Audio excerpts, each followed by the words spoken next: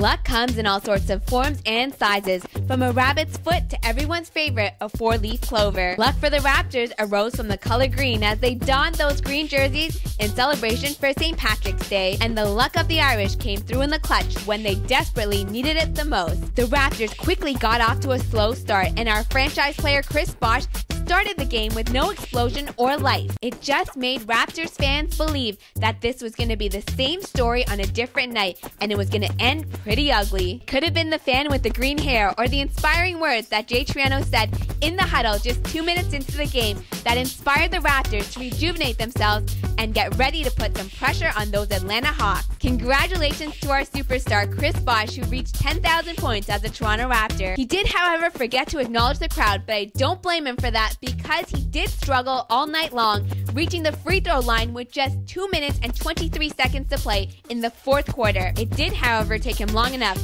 but his acknowledgement came when he won the game for the Toronto Raptors with 2.1 seconds left on the clock. He drained the pull-up J. The Raptors dug deep, and they were the ones that decided they wanted it the most, and when it came time to winning, my main man, Amir Johnson, the feel-good story for the Toronto Raptors, stepped it up. He was scrappy in the paint, using his muscle fiercely to tip the ball out of bounds on Marvin Williams, and the Raptors regained possession, while my mom and I held our breath, miraculously hoping that Chris Bosh's shot would go in. And once it did, we let out a big St. Patty's Day cheer. It was all because this team cared to secure the victory.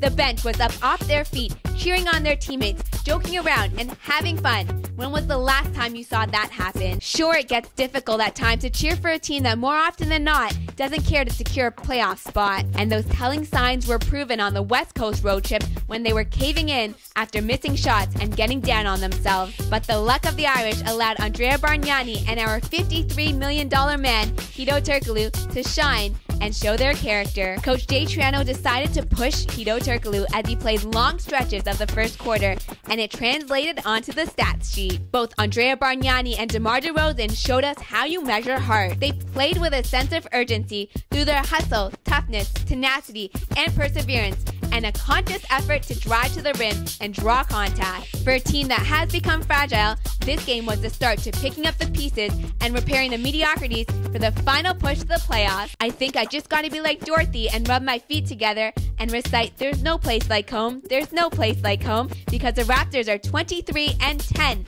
on their home court. I'm Pyle, thanks for joining me inside the Purple Room, and I hope your brackets are not busted just yet. I'll see you again next time.